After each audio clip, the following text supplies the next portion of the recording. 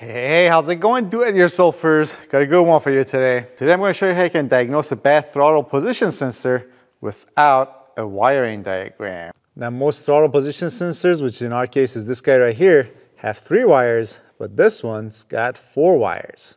But we'll explain that as well. So we're going to be doing this on this 1993 Lexus LS400. And the symptoms we're having on this car is at lower speeds and lower engine RPMs. It's okay, but as soon as you step on the gas, try to raise the engine RPM, the car starts to hesitate, the RPM fluctuates up and down, and also the check engine light comes on. Now this is a 93, so it's pre-OBD2, so our OBD2 scanner is no good, but it does have a diagnostics port, and if you jump 2 pins on that, your check engine light will flash and give you a code. So we did that and we got code 41, which is for the throttle position sensor. All right, now before we get into diagnosing this problem, here's a quick description that you need to know on how your throttle position sensor works. And also just to be clear, this procedure is going to work on throttle position sensors that work with a mechanically controlled throttle plate by the way of this cable. As you see, as is the case on this case, this is not going to apply to throttle plates that work by wire, or in other words, electronically controlled by an electric motor. All right, so again, usually you'll have 3 wires going through your throttle position sensor. All right, so out of the 3 wires, one of them is going to be your reference voltage, usually 5 volts coming from your car's computer.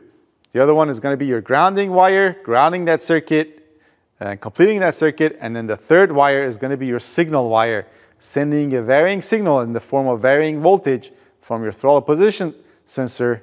And that varying voltage obviously depends on how far or wide your throttle plate is opening, back to your car's computer, letting it know how much air is getting through the throttle body into the engine, and therefore your car's computer will know how to adjust the fuel injectors, ignition timing, all that good stuff. Here on this diagram, you can make sense of it even easier. You got the 5-volt reference going to your throttle position sensor, you got the ground, and then as that throttle position sensor moves up and down, the signal changes and then goes back to your car's computer. Now this is how most throttle position sensors work, but this car has 4 wires going to the sensor. Now the 4th wire on this setup is for what Toyota calls the idle switch. So yeah, this 4th wire on this setup basically has 12 volts coming from your car's computer. Now when the throttle plate is closed, this switch, this 12 volts, is also closed and it's grounded at your throttle position sensor. When this is grounded, that 12 volts drops to 0, and then your car knows that the throttle plate is closed and it will activate your idle air control valve. And then when you step on the gas and open the throttle plate, this switch opens, this goes back up to 12 volts, and that's how the computer knows that the throttle plate just opened. But again, if you have a throttle position sensor, the odds are you just need to worry about these 3 wires. All right, so enough of that. Now let's get on to figuring out how to diagnose our throttle position sensor. In order to do that, we need to figure out which wire is what. So first thing we're going to do, turn the key to the on position, and then we're going to remove the connector from our throttle position sensor. So here's our connector. We're going to get our black test lead and ground it at a good ground, preferably our battery. Make sure to set our multimeter to 20 volts on the DC scale side. And then we're going to probe these pins, and we're basically looking for our 5-volt reference voltage and also the 12 volts for the idle switch on this car. If this was 3 wires, again, you'd just be looking for the 5 volts reference voltage. And we'll start from the left, keep track. So there we go. The first one on the left, we got 5 volts. We'll make a note of that. We'll make a note of that. We'll go to the second one. We got 1.6 volts. That's the bias voltage for our signal wire coming from the computer more than likely. And the third one, there we got close to battery voltage, 10.5 volts. That's probably the idle switch, the 12 volts for the idle switch. And this last one, we should have no voltage, and that's probably our ground. So the first one is the 5-volt reference, the middle one probably our signal wire, third one is the 12 volts for the idle switch, last one is ground. We can check and make sure that has ground by switching our multimeter to the continuity test, and if we touch that, make sure you don't test any of the other pins for continuity to ground. There, we got continuity to ground, so that we just confirmed this 4th one is our ground wire. All right, so we just confirmed a bunch of things without the wiring diagram. We confirmed that we have the 5-volt reference voltage. We know which pin that is.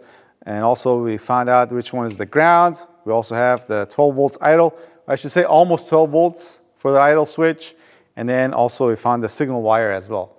So next we're gonna back probe the signal wire with the connector back on the throttle position sensor, and then check and make sure we have good signal coming out of the throttle position sensor. All right, so here I got my back probe in. This was the 2nd pin that we tested. So we'll put the connector Back on our throttle position sensor. So now with the connector back on, out of the signal wire, you usually get something like this. You'll get a reading. It would be like something like, 0.5 something, 0.6, 0.7, up to maybe even 1 volt. And this is with the throttle plate closed. All right, so next I'm gonna open the throttle plate slowly and watch this voltage, and it should go up, smoothly. It shouldn't spike up and down or go way down and come back up. But I'll probably fast forward through this, and this voltage should go up to close to 4 volts or so, maybe even more. But yeah, I'll fast forward through this because I don't think you guys have the patience of watching this go up.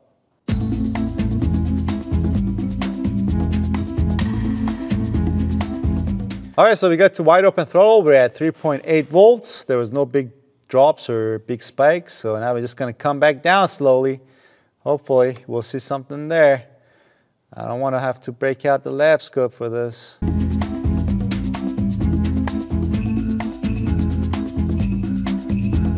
All right, so we came all the way back down. No spikes, no drops, nothing. Now here's something that might help our situation, and that is, just grab a screwdriver, anything really. Then you tap the sensor and see if that voltage changes. And then if it doesn't, you tap it while you're opening the throttle plate as well.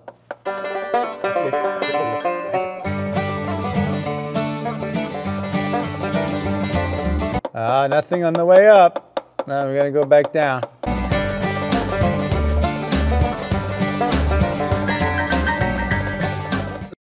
Nothing. What the hell, man? All right, I need to dig into service data. I'll be back. All right, so looking on service data for detecting conditions for this code, there are 2 conditions where you get this code to set. The first condition is if you have an open or short in the throttle position sensor circuit signal for 0.5 seconds or more. The second condition is if the idle switch contact is on and signal output exceeds 1.5 volts for 0.5 seconds or more. Let me translate that into English. All right, so basically they're saying on the signal wire or the signal voltage, which is the one we just tested, if the voltage shorts, basically drops to 0, or it's an open circuit where the bias voltage is not grounded for 0.5 seconds or more, that code will set. That's unlikely to be our cause because we just tested it with the multimeter. Unless this is an intermittence problem, that's unlikely to be the cause of our code. The second condition is when our idle switch voltage is grounded when you're getting 1.5 volts or more. Now, when the throttle plate is closed, we're getting 0.7 volts. As we open the throttle plate, that would go to 1.5 volts. That means that throttle plate is open and this shows closed, where this voltage drops and shows closed to the computer. If that's the case, the computer is going to freak out, probably do the hesitating thing because it sees that the throttle plate is open, yet this contact is closed, showing the throttle plate should be closed and at idle. So we're going to test that next. That's probably our problem. All right, so we'll remove our connector and we're going to back probe our 12-volt idle switch pin, which again was the 3rd pin on this connector. So we'll just move this one over. All right, so with the connector back on the sensor, the throttle plate is closed. That contact should be also closed, pulling that 12 volts or 10.5 volts in our case to 0. So we should show no voltage. We do not. And then if I open the throttle plate, we should go to battery voltage. If I close it, back down to 0. Back to battery voltage. Oh, where's my screwdriver? Let's see.